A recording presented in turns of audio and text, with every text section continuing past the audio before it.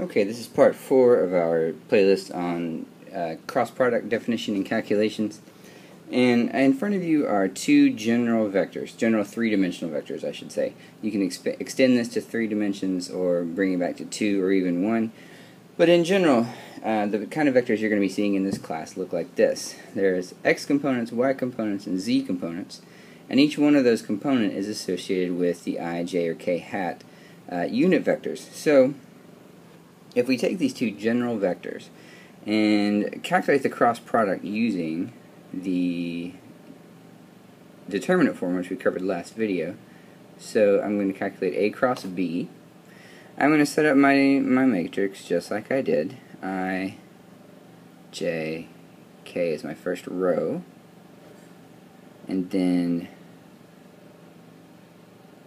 AX, AY, AZ,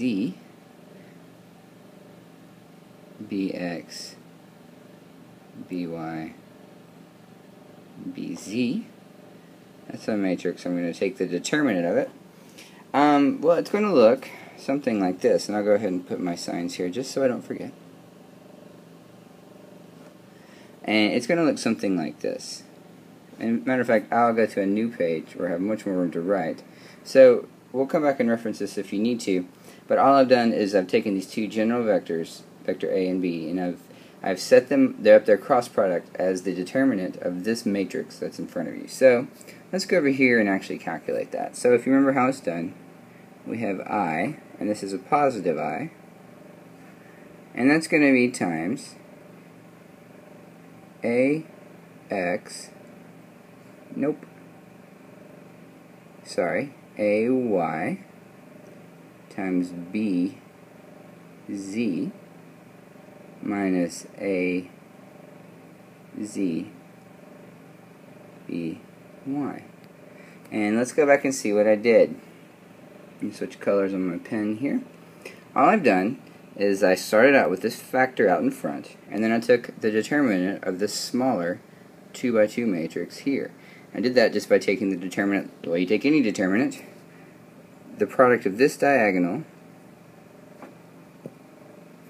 I did not mean to do that, the product of this diagonal minus the product of this diagonal. Let me show you that again. This factor here times the determinant of this 4 by 4 matrix that I've outlined in blue.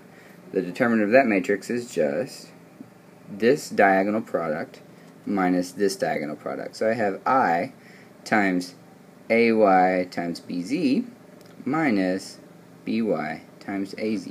See if I've duplicated that correctly over here. And I have I times AY BZ minus AZ BY. And then to calculate the next component, let me make this black again.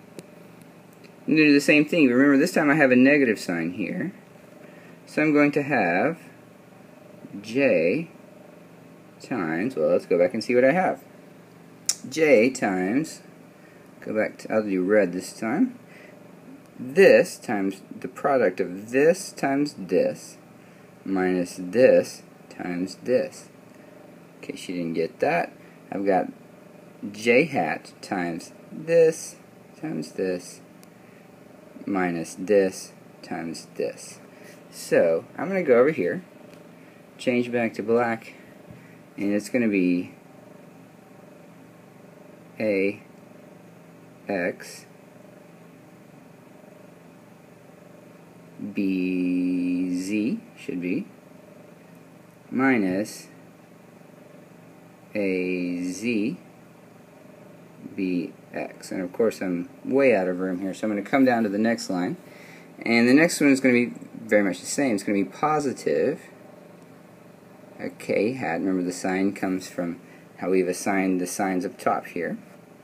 So I've got going to have K hat times, let me go to yet a different color. I'm going to have K hat times this term times this term minus this term times this term. In other words, I'm taking to the diagonal. K hat times the product of this diagonal minus the product of this diagonal. So let's go see what that looks like. K times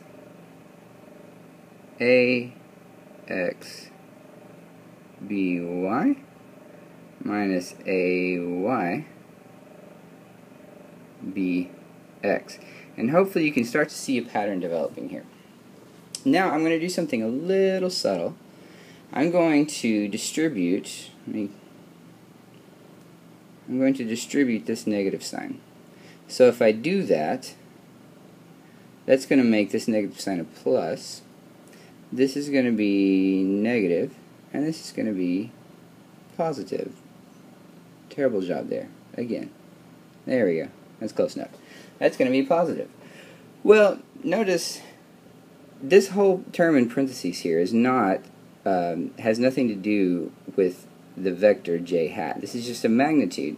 So I'm free to use the principle of commutativity here. And addition is commutative, so I can change those directions. So let me just get in here and erase some of this.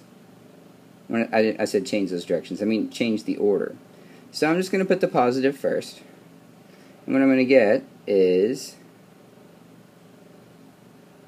a z bx minus b z, do that again, bz ax. Okay. So, this is the form that this is sort of my default setting for the cross product. And let me show you why. There's an interesting mnemonic that sort of arises. And I like this because you don't have to keep track of any negative signs or any of that foolishness that I don't like to keep track of. So, in other words, I'm saying that notice, just in its general form, each of these terms has a positive in front of it. And so, if you look here, you have an I, Y, Z. Maybe I should draw this down here. I, J, K, which of course are associated with the directions X, Y, Z. Okay, so here's where I think this is a useful mnemonic to remember how to do this. If you recall that I is associated with the X direction. What you actually have written here, if you just look at the unit vector and then the subscripts on the components, you have X, Y, Z. Let's look at we'll skip this term for now. We'll come back and we'll come look over here. If you remember that J is associated with Y, you have, in terms of components, a Y, Z, X. In other words, what you're doing on these circles down here, wherever you start, you're just following the circle around. If you start with X, like I did here, it's the I term, I start with X and I follow the circle around counterclockwise to Y and then Z. Does that make sense?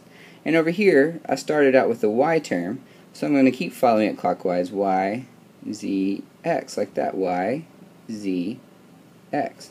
And the same is going to hold true here. If I remember that K is associated with the Z direction, well, if I start with Z, then I should expect to find X and then Y next. And in fact, I do, X and Y. So let me get rid of some of the stuff that I've cluttered up the screen with. So the first trick to this is just drawing these things in circles. And we've already done that with the I, J, and K unit vectors. You've got to remember to do it, or at least remember what direction those are associated with. Sometimes it helps to actually draw the X, Y, and Z circle as well. But if you can sort of make that translation in your mind, this becomes pretty easy. Because actually what we're doing here is the very first term in each of these parentheses, if you put it together with the unit vector coefficient, is just that simple order. X, Y, Z. And for the second term, notice I'm just reversing the order of these two guys. So I had Y, Z here, and now I have Z, Y. It works in the next case also. You have you have Y, Z, X, just following the circle, and then you take these and reverse the order. Z, X. Same here. You have Z, X, Y following the circle, then you take these two and reverse the order. Y, X. It seems a little clumsy at first, but if you do this a few times, I think it works out to be a pretty interesting way to remember just how to do the cross product without having to write down a matrix and take the determinant. Of course, This came from that method, so you're always free to do that. But if you can, in effect, this is what you end up with anyway. So if you can remember this form, you save yourself a step. If you can't remember it, you can always start with the matrix, or you can use the brute force method. Each of those works every time. These are totally equivalent methods. This just seems to be a handy shortcut to me.